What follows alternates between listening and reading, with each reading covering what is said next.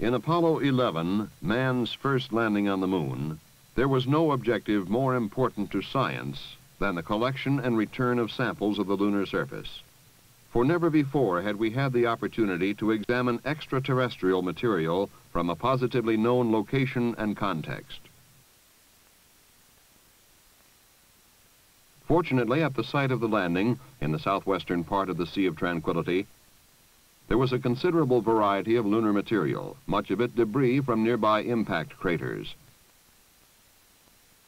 At first, in case of a contingency, samples were chosen and collected rather rapidly. Later, as operations continued to proceed smoothly, samples were chosen and collected more deliberately.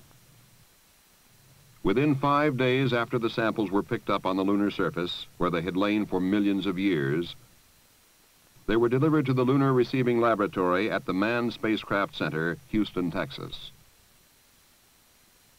The importance of the event was underscored by the presence of top NASA administrative officials.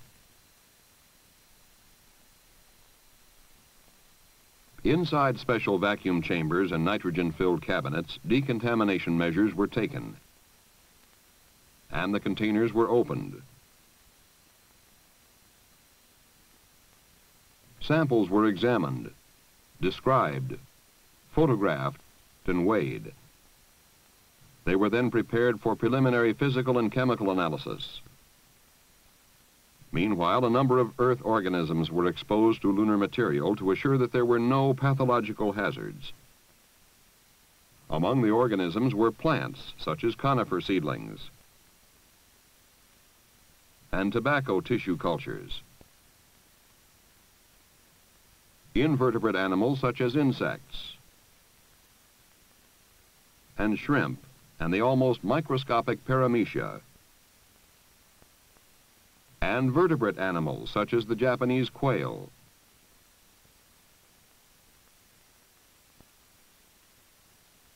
and germ-free mice. In an intensive series of biological tests over a number of weeks, there have been no indications of pathological effects among any of the organisms.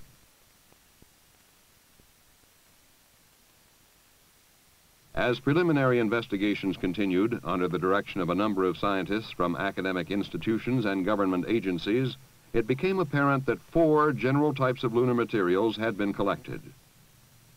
There was the lunar soil itself, composed of a variety of glasses mixed with crystal and angular rock fragments. There were fine-grained crystalline volcanic rocks characterized by minerals whose crystalline faces reflected in light,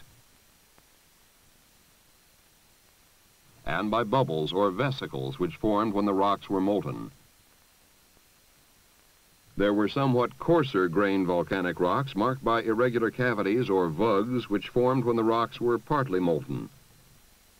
Common to both types of volcanic rocks were the whitish mineral, which is known as plagioclase feldspar, the darker one, which is clinopyroxene, and the blackish one, which is ilmenite, or an iron titanium oxide. Finally, there were the breccias, comprising fragments of volcanic rock in a matrix of lunar soil. These were formed by impact hardening. Like all the rocks, the breccias are pockmarked by pits formed by the impact of particles traveling at high velocity.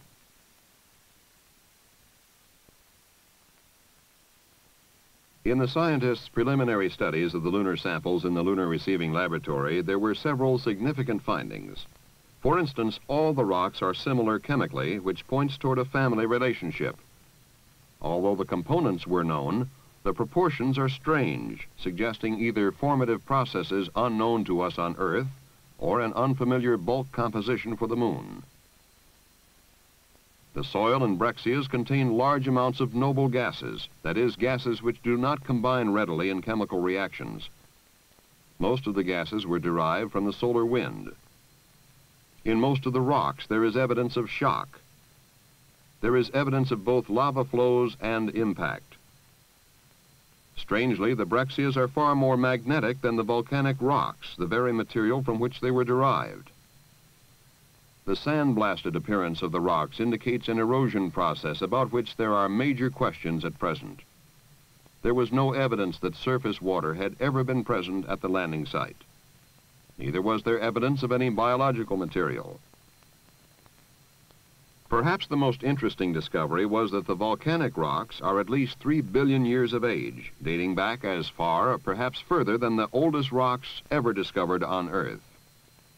It would seem that if the lunar samples of the Apollo 11 landing do not themselves take us back to the origin of the moon, then certainly rocks from other regions will.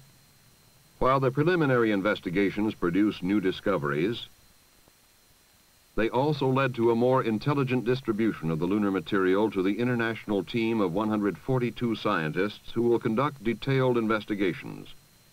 Among those present when the first samples were distributed were Dr. Daniel Anderson, Lunar Receiving Laboratory Curator, Manned Spacecraft Center, and Dr. Paul Gast, Columbia University, Dr. Stuart Agrell, Cambridge University in England, Dr. Kurt Frederickson, Smithsonian Institution, Dr. Dieter Heymann, Rice University. In their work, the scientists will study in detail such things as formative processes, physical properties, bulk chemistry, and the relative abundances of elements in primordial matter.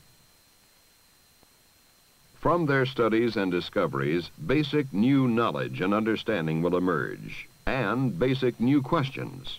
The beginning of what one investigator has called a new science.